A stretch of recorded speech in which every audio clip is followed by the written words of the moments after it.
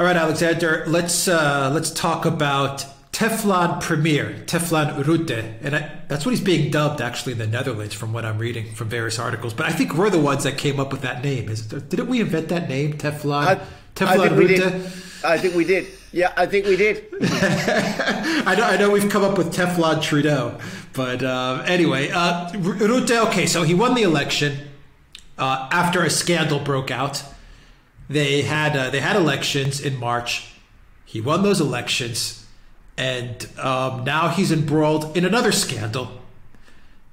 And this scandal has to do with him lying to the people of the Netherlands, lying to his peers, to Parliament, and he just barely survived a no confidence vote, but he survived yet again. I mean, it's incredible. He won re-election off of a scandal, and immediately, literally a week or two afterwards, he's in another scandal. But he still continues to survive. So take us into this latest scandal. It involves a lawmaker by the name of Peter Omtzigt. I hope I'm pronouncing that right. Omtzigt. You are involves indeed a lawmaker. Yeah, you involves are indeed a lawmaker there, and there was lies that Rutte was telling about whether he was going to give him a job, and the press caught some stuff that jotted down on a piece of paper, and it showed that he was lying. So we have proof that he was lying, but he survived. So Alexander, take us into the story. It's a fascinating story. In fact, the two scandals, the one that led to the fall of the previous Rutte government and the election which Rutte won, and this new scandal are closely interconnected to each other. Now, the MP in question is Peter Omtzigt, who was a Christian Democrat MP who exposed the child benefits scandal which led to the fall of Rutte's previous government. Now, over the course of the original scandal, Rutte made several claims, and one of them was that he hadn't actually discussed Omtzigt with any other party and with any other political figure, and that he hadn't been involved in the affair at all because he was, not directly implicated in the struggle in that scandal in any way whatsoever. Well, what then happened just a few days ago is that his Home Affairs Minister, who's somebody called Kaiser Ollongren, tested positive and had to leave for a time the parliamentary complex which houses the Dutch Parliament. And she was seen with a number of briefing notes, one of which showed and was photographed showing that there had in fact been a discussion about Omtzigt between Rutte and a politician called Sigrid Kaag of the Liberal D66 party, which is the party with which Rutte was going to form a coalition. So Rutte lied about Omtzigt. He said that he had in fact discussed Omtzigt. He did in fact discuss Omtzigt, and he discussed Omtzigt with Sigrid Kaag, who is his most likely coalition partner. Now, this provoked uproar. There was a censure vote, which was, by the way, proposed by none other than Geert Wilders. As you correctly say, Rutte survived the no confidence vote, but he has been censured by the Dutch Parliament. The Dutch Parliament appears to accept that he lied, even though he denies that he lied. He says he can't remember. Where did you hear that one before? And the result is that he is still Prime Minister.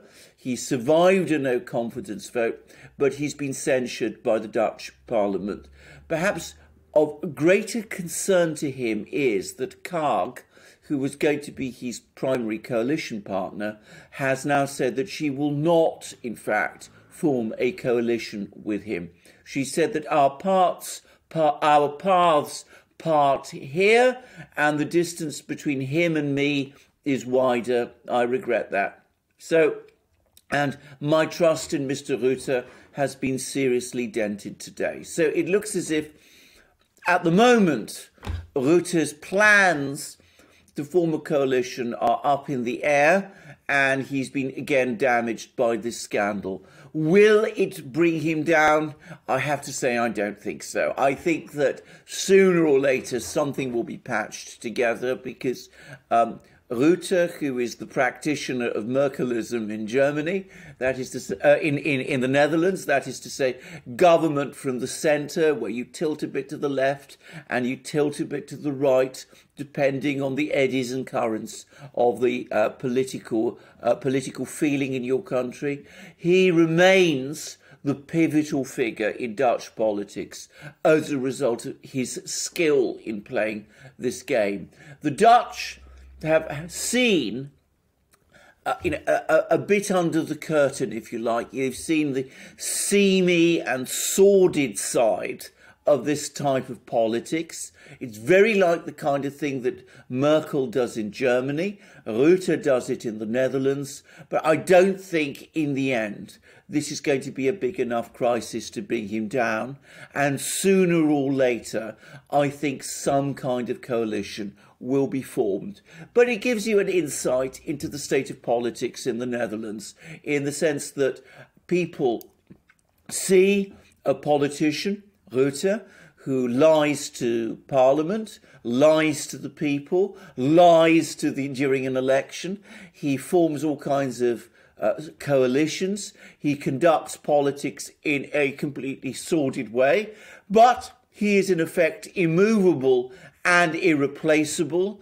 And this cynical way of conducting politics is inevitably going to make the Dutch people increasingly cynical about their politics.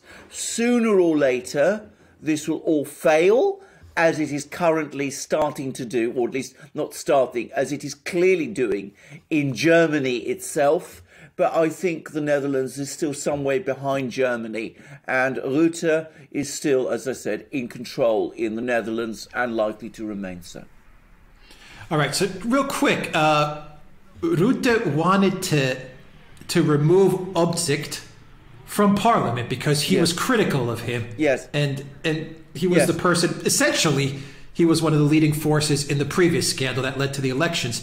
So this was kind of a move by Rutte, and I guess you could say D66 leader Kaag as well, since they were in discussion. So it's interesting that she's trying to distance herself from this scandal. Very shrewd move. I mean, because when you don't want to form a coalition government, that means you don't want ministers in the cabinet. That means you don't want to have power. So that's how much this scandal has affected D66 and Kaag as well. I mean, when you form a coalition, that means you're going to get power. And that's what every politician and every political party wants. So just in essence, I mean, this was a very cynical, very shrewd move by Rutte and I would guess D66 to try and get an opponent out of the way by giving them a position. Am I characterizing this correct?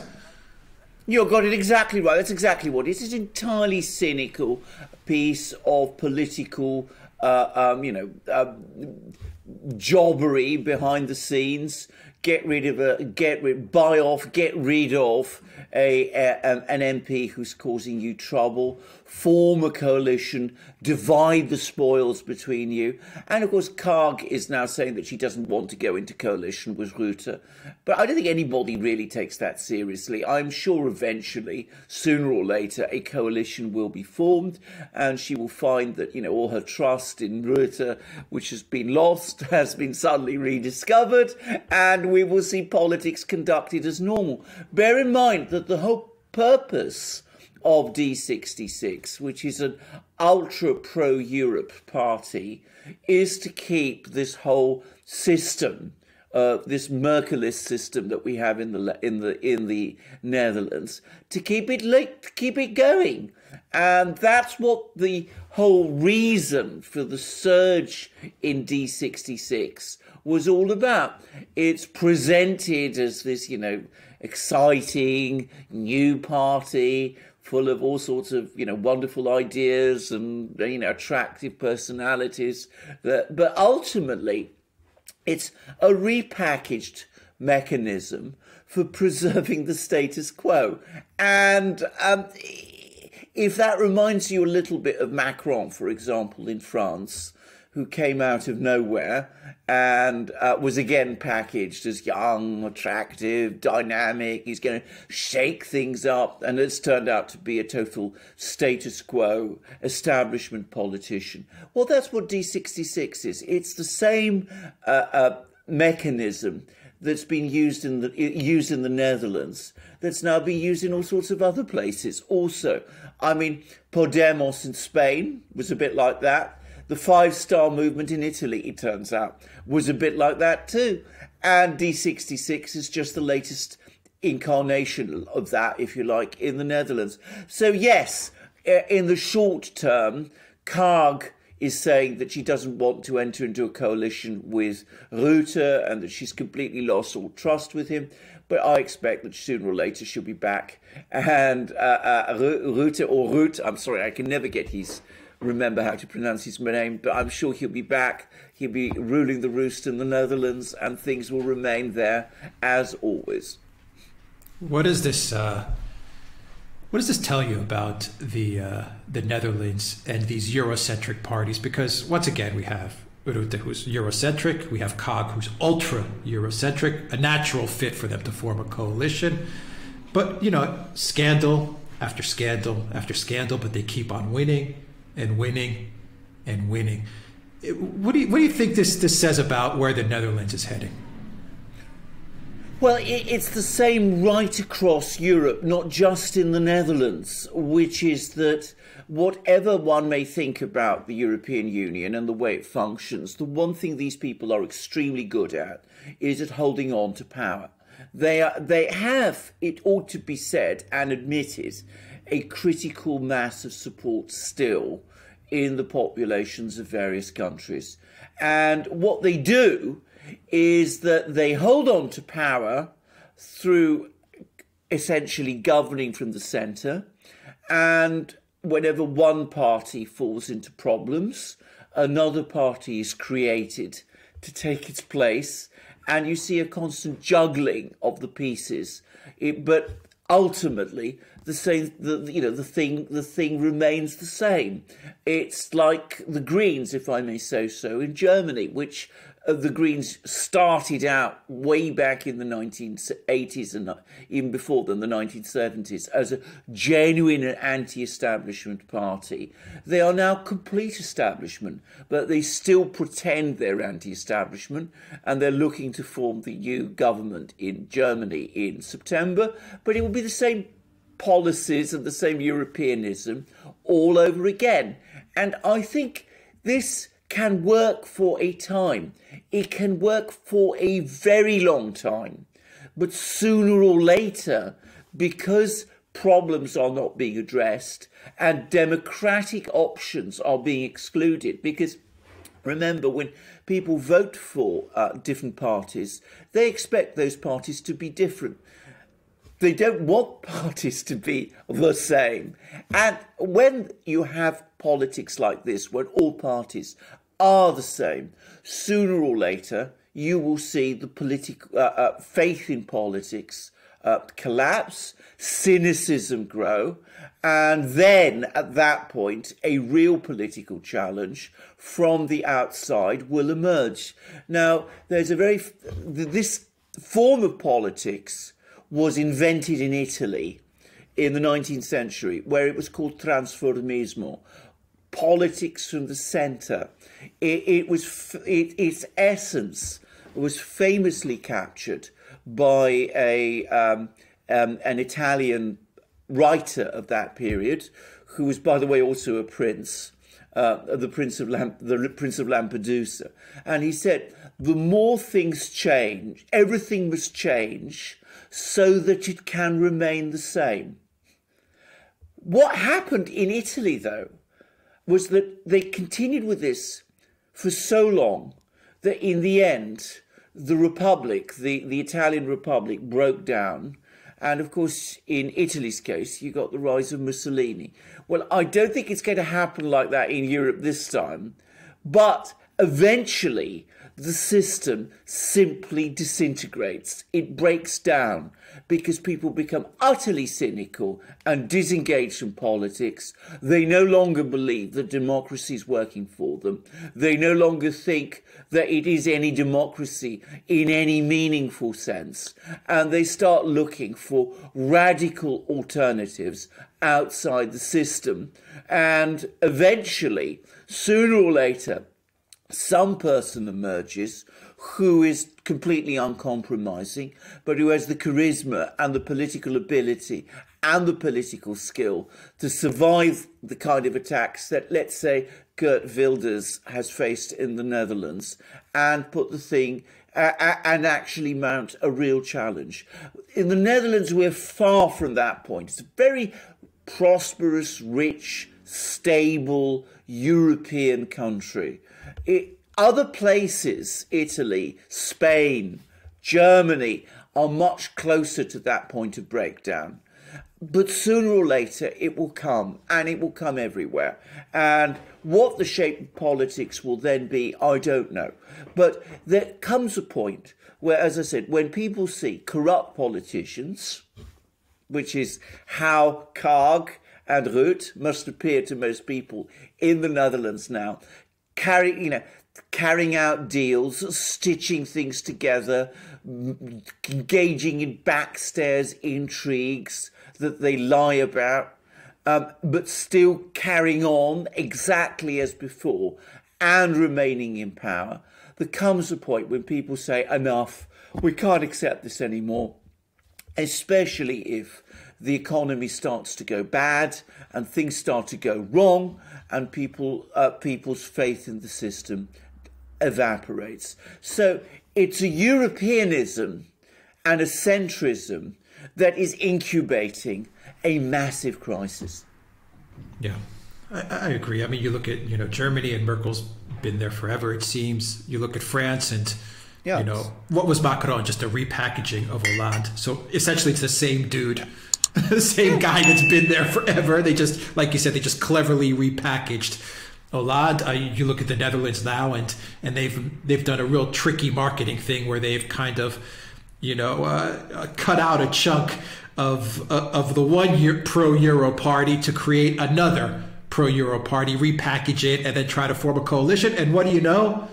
Both of them are caught, BSing and lying about stuff. I mean, not even 5 minutes into government, and they've already been caught lying and gaming the system. I just wonder how long people are going to continue to put up with this stuff. It's really incredible, because these people have been they've been in power. Rutte has been in power forever, it seems. Merkel forever. How long are they going to continue to put up with it? It's a big question that I have. Well, it's a big question we all have. But what I will say again is, the longer they stay in power, the more damage they do. The more certain it becomes that the collapse, when it happens, and it will happen, and it will come suddenly, when it happens, the more devastating and traumatic it will be. But we are still very much in that politics, in that style of politics at the moment. Unfortunately, there is no clear-cut alternative to it anywhere in Europe. Options are very strong, are clearly ruled out. But sooner or later, this thing will fail. It always does. I mean, you summed up what has happened perfectly, but you can't carry on politics indefinitely in this way, changing everything all the time so that it remains the same, reinventing Hollande as Macron and pretending that there's some change and some difference, when everybody knows deep down that that's absolutely not the case, and that Macron, far from being the political outsider and challenger that everybody that he's been packaged as, is really the ultimate insider who's there to protect the establishment of which he is an absolute and essential part. So, I mean, you can't go on doing this forever, but they've been doing it for a very long time, and I think they'll go on doing it for a while yet. Of course, it's important to talk about corruption, and you mentioned at the beginning of the piece about how, going into coalition means ministerial jobs and, big cars and big salaries and secretaries and PAs and all that sort of thing. I mean, that is a form of corruption, giving people all of that in return for places in the system. And of course, they always justify it. They say, oh, well, we go into government because at least that way we can achieve something, even if, we may not be able to achieve everything we want, but, we can make at least some progress on some of our ideas. I mean, that's what Podemos, for example, which started as an anti-capitalist party, if you can believe it. That's what they're saying in Spain, even as they are a junior party in Sanchez's pro-EU government in Madrid. Well, they always say that, but ultimately there's the lure of benefits of, the big cars, the chauffeurs, the swanky offices, the PAs, all that is enormously attractive. And of course, the big salaries too. And of course, all the jobs you can provide to your friends. So corruption, because that's what it is, oils the wheels and it keeps the whole show going. But of course, that simply intensifies the cynicism that most people have. Yeah. Well, that's what they're in it for, the power and the money. That's Absolutely. All across the board, Absolutely. whether you're in the US or in Europe, it's the power and the money. Absolutely. I mean, I know for myself, I mean, both of us come close to, I've been extremely close to the political world in Greece. And I've seen its attractions, and I've seen the way some people were drawn to it. I wasn't myself, but I've seen how strongly most people who are exposed to it, how drawn to it they are. And how, as I said, they suddenly discover that, there are all sorts of practical advantages to being in power, which they had previously, they had denied previously. And we've just seen a case study of this in the Netherlands. Yes, we have. All right, we'll leave it there. Alexander Verkers, thank you very much. Guys, I'll drop a code for the Duran shop down below, 10% off. Use that code, 10% off all the merch. Take care, everybody.